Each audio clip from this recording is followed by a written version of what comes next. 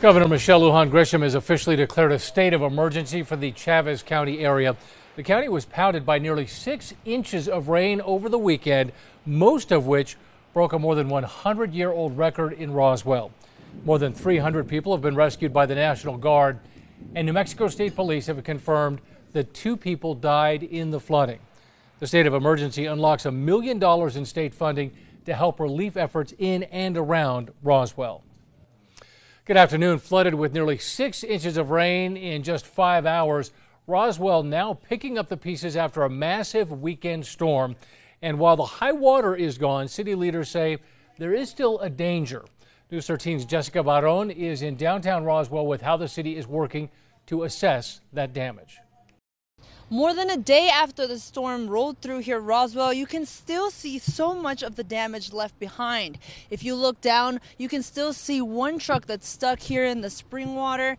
And then if you look to the other side, you can see multiple cars stacked on top of the bridge. People we spoke to today say they've never seen a storm like this before. This was unlike any other time that we've seen. Shock and disbelief in Roswell as people look over the damage caused by a major flash flood Saturday night into Sunday morning. While many are trying to clean up or salvage what's left, Adan Leiva is among those who say it's hard to believe what happened. This is sad.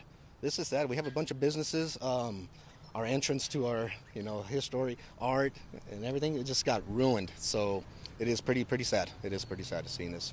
The storm brought as much as 7 inches of rain to some areas around Roswell, making it the wettest day in the city's recorded history. The New Mexico National Guard says floodwaters carried cars away, leading to 2 deaths and more than 500 rescues. Today, the Guard says it's using the break in weather to determine what all is damaged. The water has receded a lot. Actually, in the last 2 days, it's receded quite a bit. There is toward the east of town where we're going to start to assess now that there is a possibility of the Pecos River kind of going over a little bit, so we're assessing that damage. Although the water's gone down, the city is asking people to stay off the roads as much as possible because of lingering safety concerns. The flooding, to the extent and force that we had, affects bridges that are part of our street system and can affect their structural integrity and safety, so we want people to stay off those bridges. Despite the damage for a historic storm, people in Roswell are staying optimistic, focusing on recovering. What's to come? We're going to get back up on our feet. You know what I mean? This community is very, very tight, and we're gonna come up on top.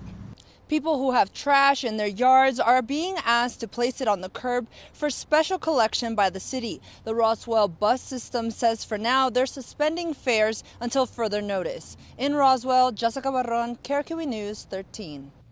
And a large group of volunteers, city leaders, and others expected at a community meeting in Roswell tonight.